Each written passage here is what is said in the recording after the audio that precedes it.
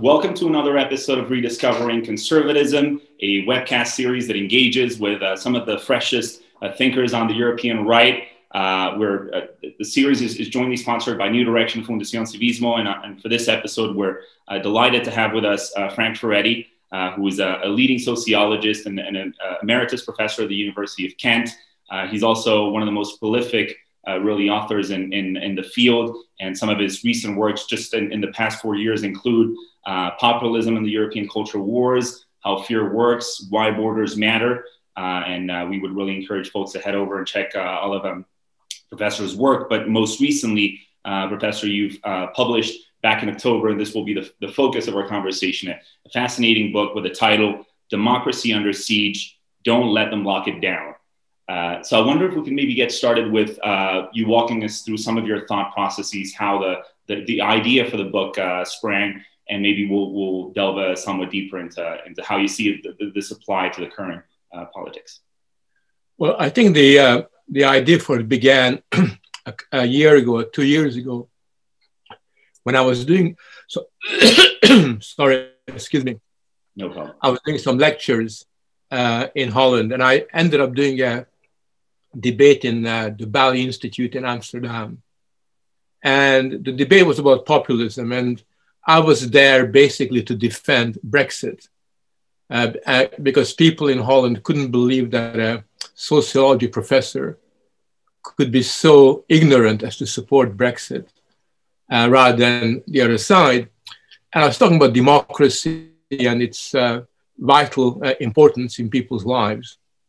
And when I finished speaking, this guy put up his hand and he said, "Surely, Professor Furedi, you're not saying that democracy is valuable in and of itself." I was a little bit taken aback. And then I realized what he meant was that as far as he was concerned, democracy was only useful, only good, if it got the right results. But if the wrong people got elected, then there's a problem with democracy. And when I answered the guy, I said, look, I actually think that democracy is good in and of itself. It's got an inherent normative value. He kind of looked at me shocked, as did some members of the audience. And then I realized that this was a very interesting reaction, and that perhaps this reaction was more widespread than I had imagined. And as it happened, I had spent a bit of time traveling around different bits of the world. And I'd also noticed that every time I go into a really big bookshop, like there's a massive one in New York on the Fifth Avenue, you go in there and you see piles and piles of nonfiction books. A very large number of them have something negative about democracy. Democracy,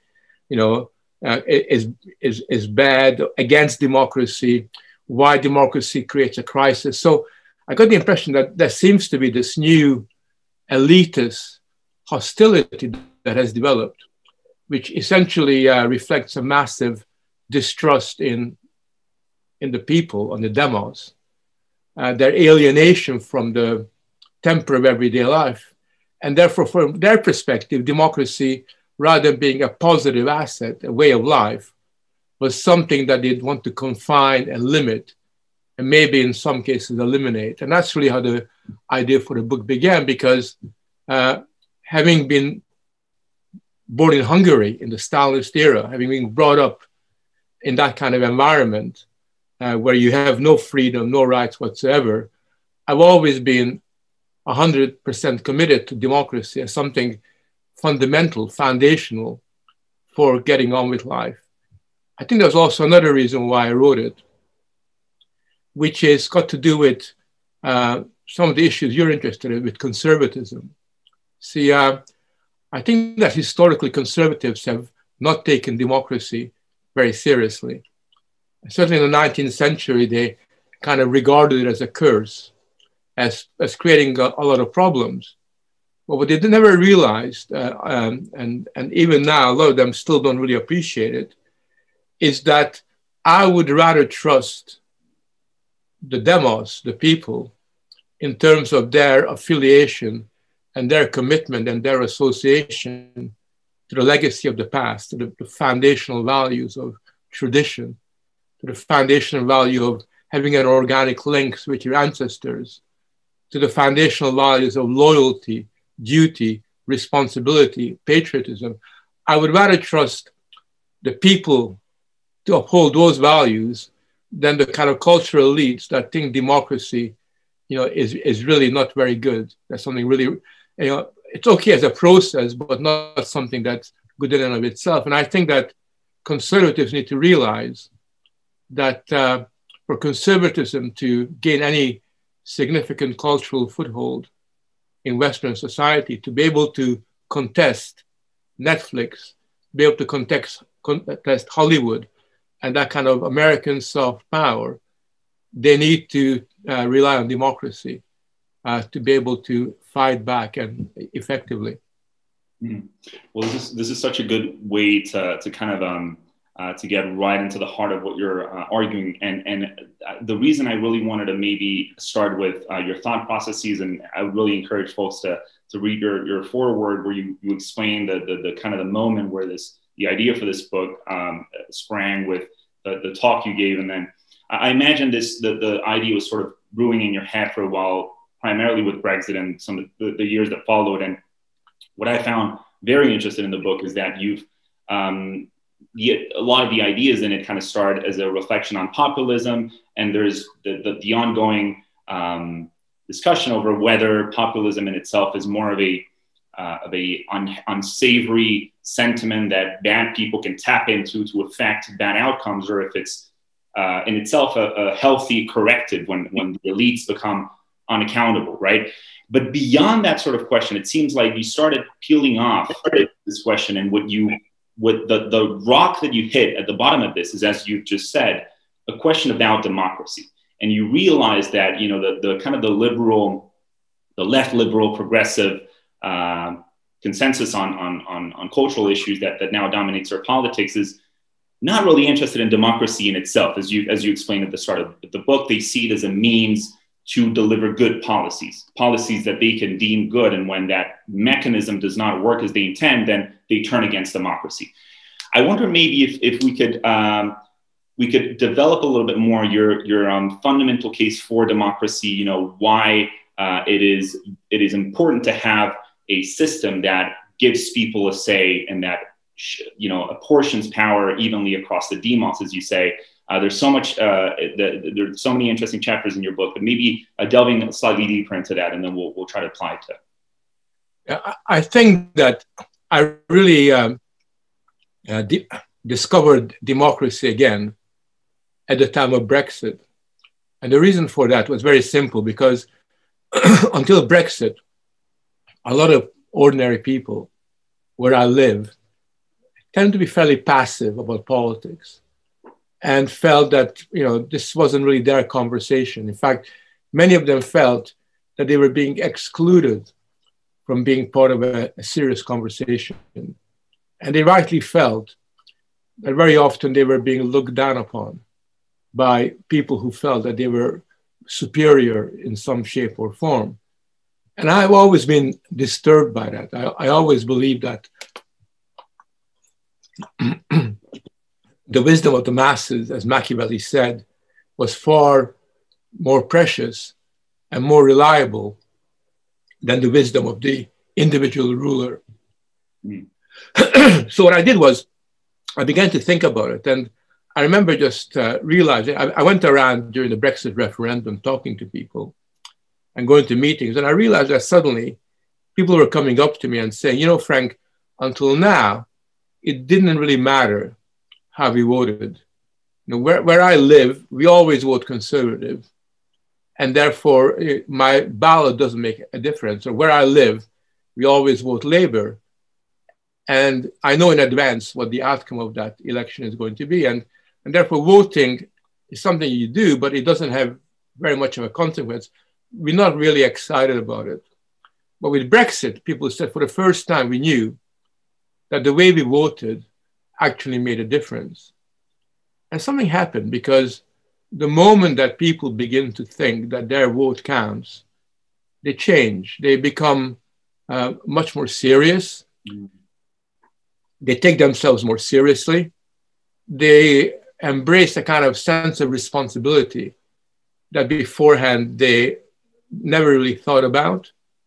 Their passive side becomes much more muted and they become much more active and argumentative. And I think that kind of sense of being argumentative, I say, is being very, very positive, because being argumentative, being open to the idea of expressing yourself is a vitally important dimension, both of individual human development, but also for a community to recognize one another. It's really, really important. In fact, for me, one of the biggest tragedies with the way that our democracy works is that millions of people usually self-censor.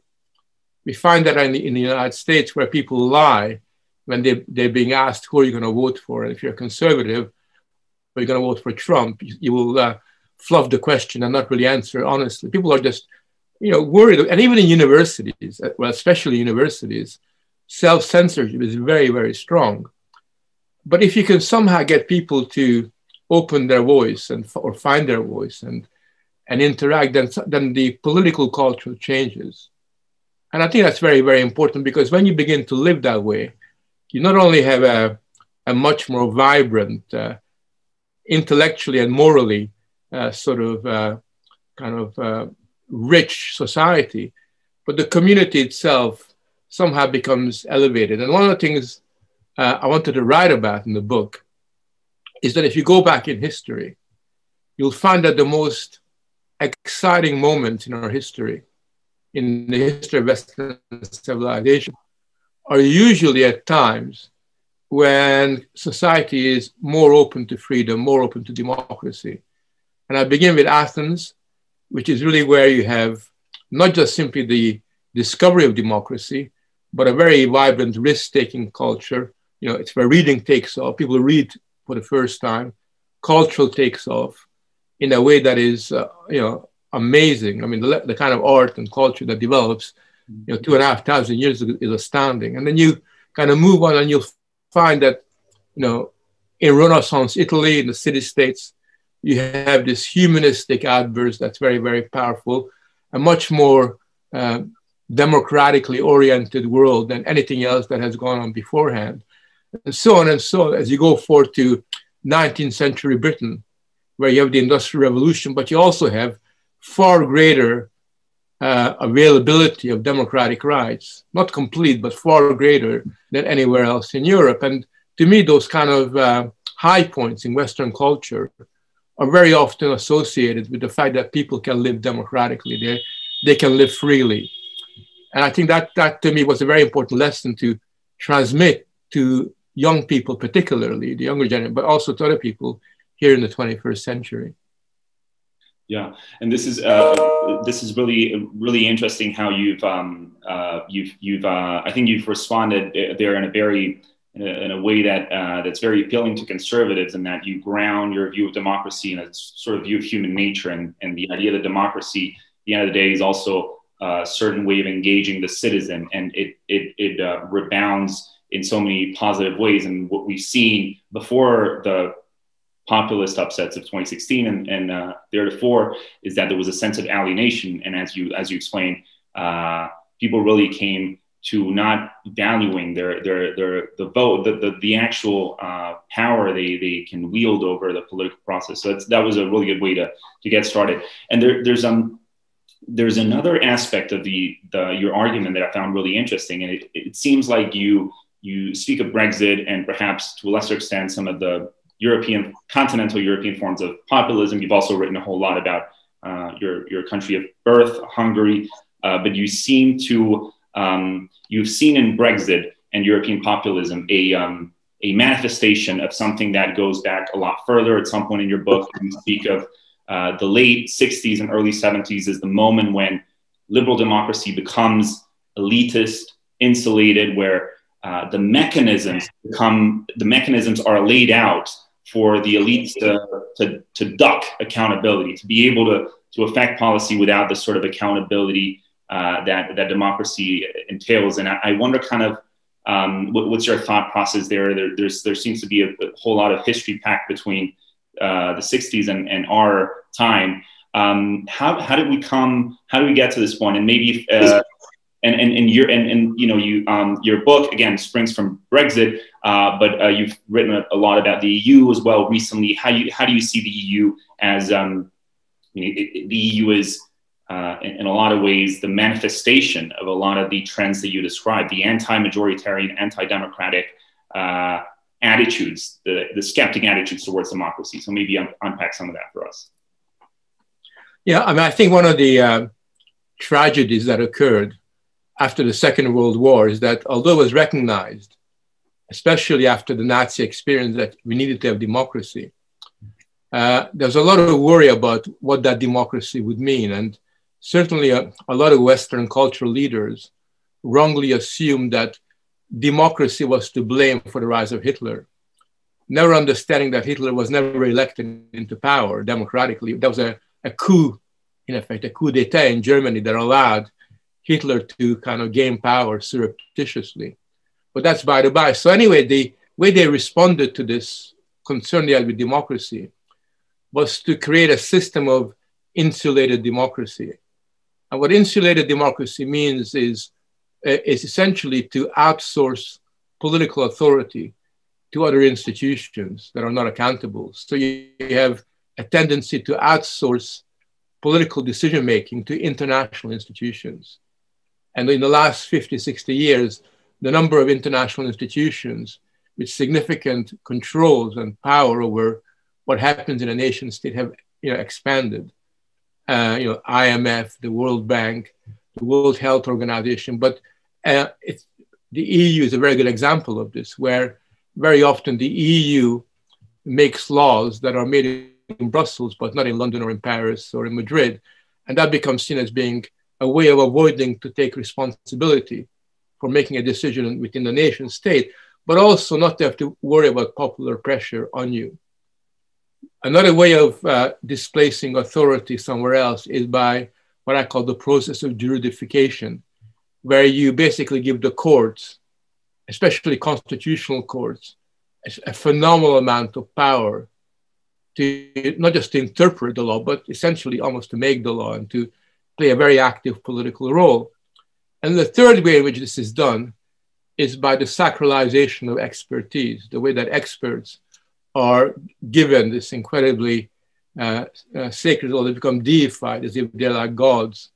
And we can see this in the pandemic, where very often politicians say, we follow the science, in the way that theologians would have said, we follow God, that kind of subservience, which basically means that in the current epoch, politics has become medicalized and public health has become politicized. So there's no line between the two anymore. So I became really concerned about this, because it basically means that the role of parliament, the role of elected sort of political bodies becomes very much emptied of its inner content, when so much of the important sort of decisions are taken out of it.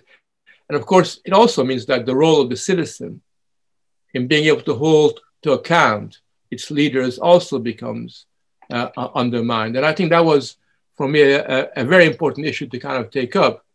And for me, populism was really welcome, because the way that I see it is not that populism is the last word in human civilization, that it necessarily is going to change the world for a better situation. What populism does is it basically signals the demand for a voice. What populism does, it also signals a demand for solidarity. What populism does, it basically says that at the end of the day, the common sense of ordinary people needs to be taken seriously. We very often know much better than you what needs to be done. And I was reasonably well trained for this, because I've written a lot of books in the past about something that's very close to my heart, which is how you bring up children, about parenting. And one of the things that I've argued for in my books is that a parent, a mother and a father, actually knows better the needs of their child than a so-called parenting expert. Somebody who has just kind of learned, got a PhD or a BA in psychology, has read all the books, but doesn't understand the instinctive signals that a baby or a child sort of communicates. And therefore, what I argue is that actually that kind of common sense that comes from life needs to be taken a little bit more seriously than we do. And expertise needs to be rolled back a little bit more to areas where it really does have a very important role to play. In other words, depoliticized expertise. So for me, populism was a way of kind of responding to these kinds of issues. And of course, the fact, just because populism has this positive aspect, it doesn't mean to say that it solves all of our problems, because it raises the question, what kind of sentiments, ideas, objectives that populism is going to embrace. And for me, one of the problems with populism at the moment is that it's still too immature. It hasn't yet grown up. It hasn't got the intellectual resources to be able to give its positive instincts a healthy, positive political direction. That's such an interesting issue you raise there, and whether populism is bound to substantiate itself in an actual agenda for governance, or whether its destiny is just to evanesce after the signal has been sent. And I found that was also very interesting in your book. But I don't want to get into a rabbit hole, but I also find very interesting how you can apply the sort of the argument you develop in the book to the current predicament in the EU. I mean, you've mentioned you've given a couple of hints there, and you're obviously based in the UK. You've written a lot since Brexit. You observed that phenomenon very closely, and you're now very close to being a country that's no longer in the EU. But you in a previous book, you spoke of the European coastal forests, with specific reference to Hungary, and I wonder whether what you describe in your latest book isn't really playing out in the EU. I mean, we have the institutions of the European Union. For one thing, they were never designed in the most democratic of ways. That's something we've known for a long time. But also, it seems to me, recently, and you've written about this, they've been co-opted by a certain political persuasion that also holds that sort of aversion to the demos. We've seen this with what happens when certain countries in the region of your birth, Central Europe, when the people elect governments that those institutions deem unsavory, that sort of anti-majoritarianism is going to be channeled in a lot of ways. We've seen that recently with Poland and Hungary, and the sort of the rule of law stance, which I thought also in a different way, but they also channel some of the trends you've described, politics becoming very legalistic, or the law becoming very politicized, however you want to frame the issue. But maybe give us your 2 cents on how you've whether you've followed some of what we've seen with the Commission wanting to, actually a coalition of countries within the European Council, the EU Council, wanting to make COVID relief conditional on changing policies in Poland and Hungary. If you've followed that, is that a manifestation of what you were telling us in the book? Well, I think it is. I think that there are a number of dynamics at work here. I think, first of all, what I call the European Union oligarchy has become extremely wary of what they see as the threat of populism. And in particular, they become extremely concerned about the challenge to their values, the way that they see it.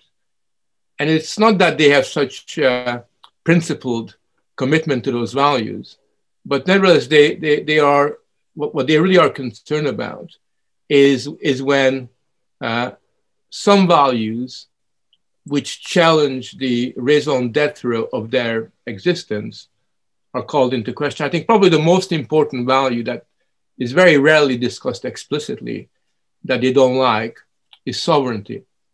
I think sovereignty in all its forms, popular sovereignty and national sovereignty, is something they're very uncomfortable with, even though originally, when European unification was started, it was meant to be all about a diversity of nations. It recognized sovereignty, but at the same time, it attempted to reconcile, different national sovereign sort of projects with their own larger European project, and that was all right.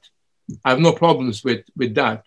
What has happened is that although the European Union has remained committed to diversity, the one diversity it rejects is the diversity of nations and of national values.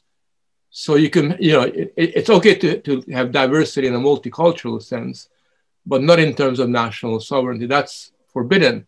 And therefore, underneath all these arguments and debates is whether or not governments have the right to be sovereign governments, making significant decisions about their lives. And I think what has happened is that, for better or worse, Hungary in particular, but also Poland, have decided that at the end of the day, their sovereignty was too precious to negotiate away.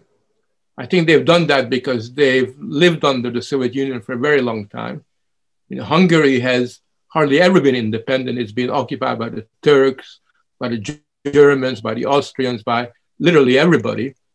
And I think under those circumstances, your freedom is really something that is very, very important.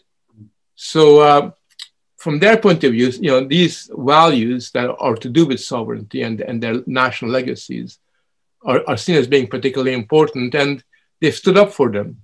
And I think what the European Union has done is basically they have decided to teach sovereigntists a lesson by basically arguing that you are no longer allowed to determine, for example, what kind of family life your people should have.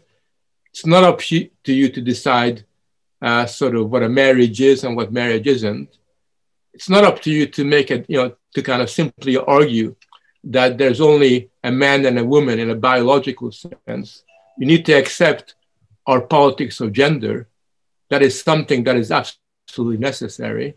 And I think under these circumstances, what you have and what has emerged and what has developed is a situation where a kind of culture war has broken out.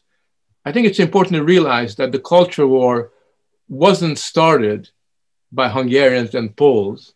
The culture war was actually initiated by the oligarchs who used a technical non-cultural language to promote it. And I think, as you alluded to this, their dishonest use of the rule of law is paradigmatical in this respect, because we all believe in the rule of law.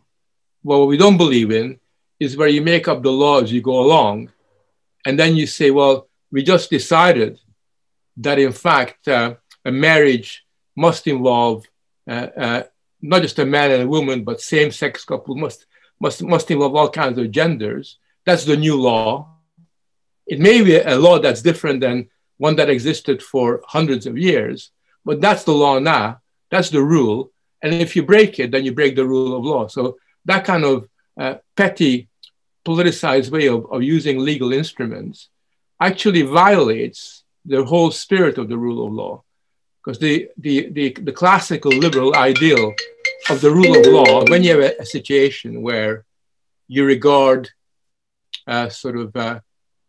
values as being something that you must control at an all EU level, then you're actually moving into this kind of soft totalitarian regime where you are, in a sense, determining how people should lead their lives, and even their very private, personal lives. And when you think about it, the very idea that the rule of law can be used by decision makers in Brussels to control and to manage people's personal lives, and where they can make pronouncements that violates the customs and the religions and the heritage of millions of people, then I think that we're moving into very troubled waters. And I think that I often thought about, I couldn't really quite understand, why are they doing this? Because at the end of the day, they could very easily have said, well, these are Hungarians, they're funny old people, these are Poles, they're not that important.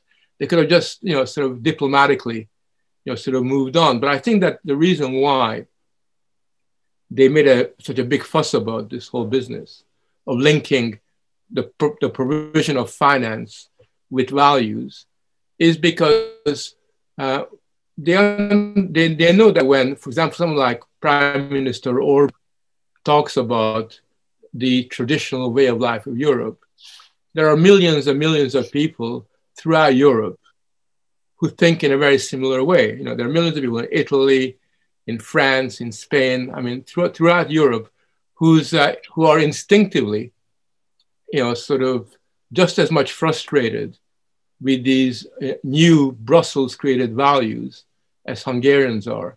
And I think it's a way of censoring that and kind of keeping it checked that has led to this one-dimensional focus on trying to punish these two East European countries.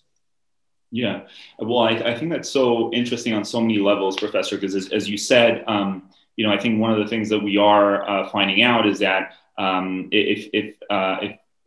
if the EU tried to delve a little deeper into the specific particular psyche of Hungarians, and them just being one example, I think you can find others, because I do not think they're interested in actually the level of understanding that would allow you to understand where these things come from in the kind of way that you do in your book about cultural wars. But if they did that kind of work, you know, they would unearth a lot of really interesting elements of that psyche, the pricing of self-determination, the ability to chart a national course as a nation. And I thought it was so interesting. You blended so many important points there. I do think, as you said, that more and more Europeans are realizing that, hey, this model of an EU, I mean, the paradox, isn't it, is that in a country like Hungary, where I know you left early on in the 50s, right? But we've often come to hear from Poles and Hungarians that, you know, 1989 represented a watermark. It was a very important point in the national history. But then the EU has evolved towards a situation where where it's reminding them of an old situation where where stuff is being imposed from the outside. And I found that point so interesting. But I think it also invites your argument from the book, which is democracy. I mean, we're seeing. This is fundamentally a democratic problem at heart, right? Is that you've got an oligarchy, as you call it. I think it's a pretty strong word, but I'll use that word. They distrust. They're very skeptical of what a majority of people in some member states can turn into policies. And I thought, you know, that the issue of the rule of law conditionality kind of blends together a lot of interesting points in your book. And I wonder, you know, maybe just to delve deeper into maybe some of the issues specifically that you can, again, you're writing from outside of the EU now, but are there specific issues that you can think of as being a battleground between pure democracy and elitist democracy? Do you mostly think about environmental policy? Do you think about immigration? Do you think about, you mentioned some of the social issues that I found so interesting. Hungary just passed a couple of days back a constitutional amendment that enshrines into law what, you know, sort of the traditional understanding of marriage. But what kind of policy areas do you have in mind when you argue about democracy? Well, I mean, in principle, I think just about anything that's to do with people being able to express their inclination, which is very often one that is contradicted by the way that experts or the way that particular institutions see them. So for example, there are battlegrounds that have not yet crystallized that I think are going to be very important. I think the issue of conscience is one area which is becoming really quite important, where people can live and work in accordance with their conscience, you know, when they have certain values. I mean, particularly if you got deeply held religious values, you very often are at an odds with some of the new kind of measures that have become, that kind of have been brought in. And the extent to which you can challenge or fight on those grounds is going to become, you know, I think really quite important. But I think that, you know, the way that I see it is that some areas are much more easy to resolve within the EU. Like you mentioned, the environment, and there's a kind of environmentalist obsession that has developed within the European Union. It's one of the ways in which the EU bureaucracy tries to legitimate itself by saying we're very green, very friendly, and all the rest of that, as a way of overcoming its legitimacy deficit. Because that's an area where I don't think there will be major conflicts. But the areas where conflicts are likely to erupt are ones that are challenging national cultural sensibilities. I think migration is one such issue, where there are very different attitudes towards migration, and the very fact that the EU insists that a society that's heterogeneous, that's diverse, that's multicultural, is superior to a society that's homogeneous, which is what its dogma is going to become and is already a very important battleground, because for some people, it simply, doesn't make very much sense. I always remember when I was involved in a European Union network of researchers, and they came to this village where I used to live about 15 years ago. And these people are walking around my village where I'm living, which is near the university, and they're saying, "My God, it feels very, very strange in your village." I said, "Why?" He says, "All I see everywhere are white people." And I said to him, "Well, that's very interesting you say that. If you're walking around in a village in Botswana or Kenya, would you also say, oh, this is very interesting. I don't really understand it because all I see are black people in this village." Because the whole point that why should it be strange that in an English village in the countryside you only see white people, unless you think that it should be an equal number of black people, of Chinese, of this minority, of that minority. And what they were really saying, in effect, is that this village is morally inferior to a place which is kind of culturally diverse. So when you have those kinds of different ways of looking at things, that's got a very important consequence, because I've got no problems with living next door to a black person or a Chinese person, to anybody. I'm quite I'll be as good a neighbor as they are. We'll get on really well. But what I do object to is when people say that unless you live in that kind of context, that kind of environment, you are somehow morally inferior. You're not as good a person. And when they try to impose those kinds of values to do with nationality, culture, that's an important battleground. And I think the most important battleground of all, and we can see this in Hungary and Poland, are the cultural values of the American elite that are being imported on an industrial scale into Europe. I mean, all you need is for trans culture to be invented in California, 6 months ago, before people embrace it in London and Amsterdam and Stockholm, a few weeks later. And then that becomes seen as being a sacred, unquestioned, beyond debatable kind of value. And I think, when those things are being promoted, which do, frazzle and provoke people's anxiety, that too, I think, is going to be, and that is already a very important battleground. And I think that it's going to be interesting to see, how that kind of plays itself out, and which, how the different national governments, are going to line up and deal with this. Yeah. Well, this has been a really such a wide-ranging conversation. I think we've unpacked so many different facets of what you describe in your latest book, Democracy Under Siege. Don't let them lock it down, and such a good COVID-19 kind of metaphor. But I would really encourage folks to head over and to their local bookstore and online and get a copy. And we're so thankful for your time, Professor, and for discussing some of the themes of the book. And thanks for watching this latest episode of Rediscovering Conservatism, and see you in the next one. Thank you. Pleasure.